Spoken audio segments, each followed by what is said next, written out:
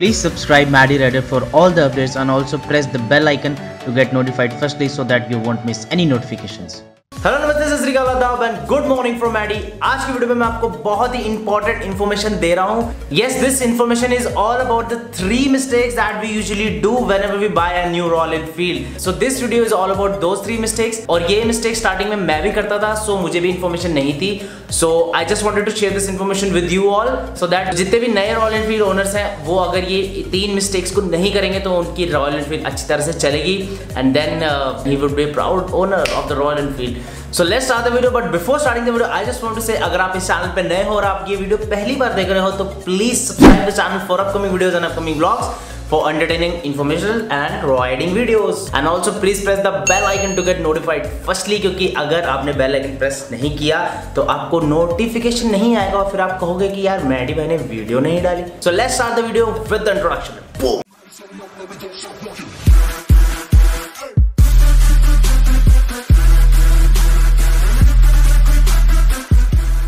So guys, सबसे पहली mistake है चेंजिंग द साइलेंसर। जितने भी नए रॉयल एनफील्ड ओनर्स होते हैं, जब भी वो नई रॉयल एनफील्ड लेते हैं तो हमेशा उनका माइंड में रहता है कि फटाफट इसमें साइलेंसर चेंज कराओ और इसकी आवाज़ को बढ़ाओ, क्योंकि जो नई रॉयल एनफील्ड आती है अभी BS4 उसमें बहुत ही आवाज़ कम है।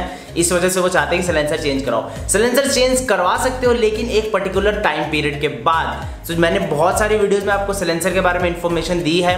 सो जब भी आप अपना साइलेंसर चेंज कराओ एटलीस्ट आपकी बाइक 2000 किलोमीटर तक चल जानी चाहिए। Only then you can change your silencer on your Royal Enfield। उससे पहले अगर आप साइलेंसर चेंज कराओगे तो गाइज आपके इंजन में इफेक्ट पड़ेगा, आपकी ओवरऑल ऑयलिंग में इफेक्ट पड़ेगा, आपका ऑयल ज़्यादा खाएगी बाइक और ये आगे जाके पता चलेगा। स्टार्टिंग में आपको बिल्कुल पता नहीं चलेगा क्योंकि नई बाइक होती है, नए पार्ट्स होते हैं तो इतना डिटेक्ट करना बहुत मुश्किल हो जाता है।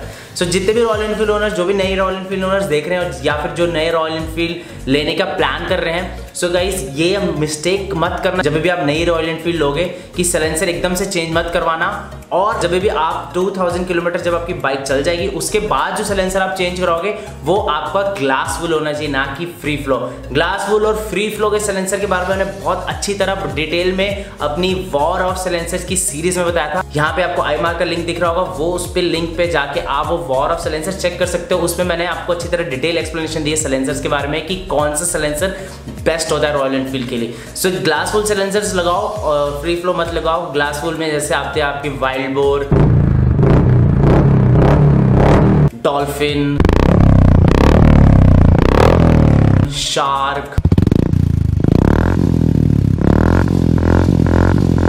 ये सारे जितने भी साइलेंसर्स है ये ग्लास वूल होते हैं, इनमें फिल्टर्स लगा होते हैं। सो आपकी इंजन पे इफेक्ट नहीं करते और आपकी माइलेज भी इतनी ज़्यादा इफेक्ट नहीं होती है। So this was all about the first mistake. ये मिस्टेक मोस्टली लोग करते हैं, मैंने तो नहीं की थी क्योंकि मुझे इन्फॉर्मेशन थी इस चीज़ की। सो मैंने अपना साइलेंसर 2000 किलोमीटर के बाद चेंज कराया, इसलिए मेरी बाइक की एफिशिएंसी भी अच्छी है, माइलेज भी अच्छी है मेरी बाइक की। So this was all about the first point. So make sure you change the silencer only after 2000 kilometres. And if you're changing the silencer, always use glass wool silencers like Wild Boar, Dolphin or Shark. Okay, so talking about the second point. Second point है excess throttle. This is the throttle, the accelerator. So don't put excess pressure on the throttle. That will decrease the efficiency of the bike. आप जब भी नई royal Enfield लेते हो आपका मन करता है कि इसमें बस पावर दिखाने के लिए इसको करते रहते हो।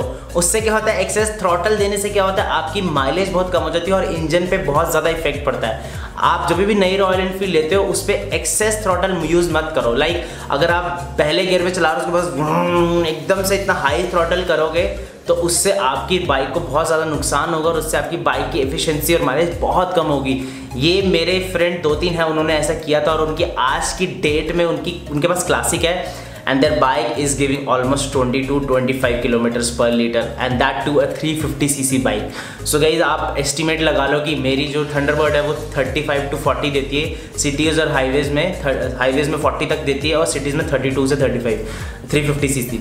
सो ये बहुत ज़्यादा प्रॉब्लम होती है जब भी आप नई बाइक लो, एक्सेस थ्रॉटल मत दो। सो ये बहुत बड़ी मिस्टेक है जो हम लोग करते हैं जब भी हम नए रॉयल एनफील्ड लेते हैं। सो अगर आप इस वीडियो को देख रहे हो तो आप ये मिस्टेक बिल्कुल मत करना। So this was all about the second mistake.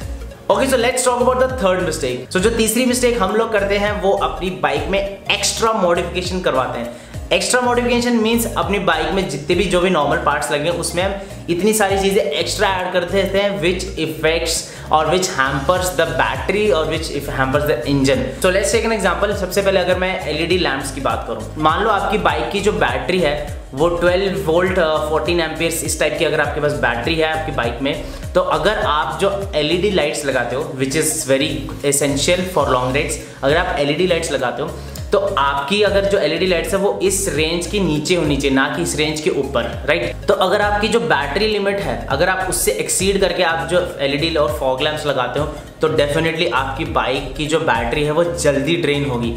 ये गलती मैंने की थी, मैंने 2 हेडलाइट्स लगाई थी, पीछे ब्लिंकर्स लगाए थे, तो हुआ क्या कि जो मेरी बैटरी थी, जो नई बाइक की बैटरी थी, वो 1.5 साल में ही खत्म हो गई, जबकि जो बैटरी है वो ऑलमोस्ट 2 से 3 साल के बीच में चलती है। सो ये 6-7 महीने मेरी बैटरी जल्दी ड्रेन हो गई।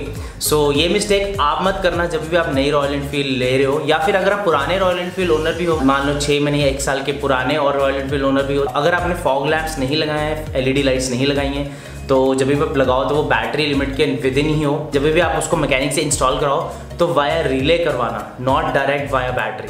सो ये बहुत इंपॉर्टेंट चीज़ है। अगर आप डायरेक्ट बैटरी से अपनी फॉग लैंप्स अटैच करवाओगे तो चांसेस है कि आपकी बाइक में शॉर्ट सर्किटिंग होगी। ये तो थी पहली एक्स्ट्रा मोटिवेशन। दूसरी एक्स्ट्रा मोटिवेशन जो लोग करते हैं, अगर आप अपनी रॉयल एनफील्ड ले रहे हो for the purpose of long rides, तो लोग क्या करते हैं अपनी बुलेट को अच्छी तरह दिखाने के लिए, अच्छा शो कराने के लिए, उसमें स्टार्टिंग में ही अलॉय व्हील्स लगा लेते हैं with tubeless tyres. Tubeless tyres are good, I don't deny that, but आपका पर्पस है लॉन्ग राइड, तो इसलिए आपने बुलेट ली है, तो मैं चाहूंगा आप स्पोक व्हील्स और ट्यूब वाले टायर से ही अपनी बाइक को रखो। अगर आप अलॉयज और ट्यूबलेस टायर लगाओगे तो वो सिटी के लिए तो अच्छे रहते हैं लेकिन लॉन्ग राइड्स के लिए अच्छे नहीं रहते हैं। कुछ लोगों ने अलॉयज और ट्यूबलेस टायर्स में भी लद्दाख स्पीति किया है। सो इट डिपेंड्स, मोस्टली क्या होता है कि वो खराब हो जाता है अगर आपका अलॉयज थोड़ा सा भी क्रैक हो जाता है, राइट, खड्डों में या सिर्फ लद्दाख जैसे एरिया में थोड़ा सा भी क्रैक हो जाएगा तो यार is very difficult to repair. लेकिन अगर आप उसको कंपेरेटिव करोगे स्पोक व्हील से, स्पोक व्हील्स अगर एक भी टूट जाती है तो 5-6 रुपए की दूसरी स्पोक आपको मिल जाएगी, वो किसी भी मैकेनिक से आपको मिल जाएगी। सो ये एक फायदा है। आप अगर आप लॉन्ग राइड के पर्पज से बाइक ले रहे हो तो आपकी बाइक में ट्यूबलेस टायर नहीं भी हो तो भी चलेगा, लेकिन स्पोक व्हील्स बहुत जरूरी होते हैं। सो इसलिए आप देखोगे कि जितनी भी एडवेंचर बाइक्स मार्केट में आती हैं वो हमेशा स्पोक व्हील्स में आते हैं, ना कि अलॉय व्हील्स में।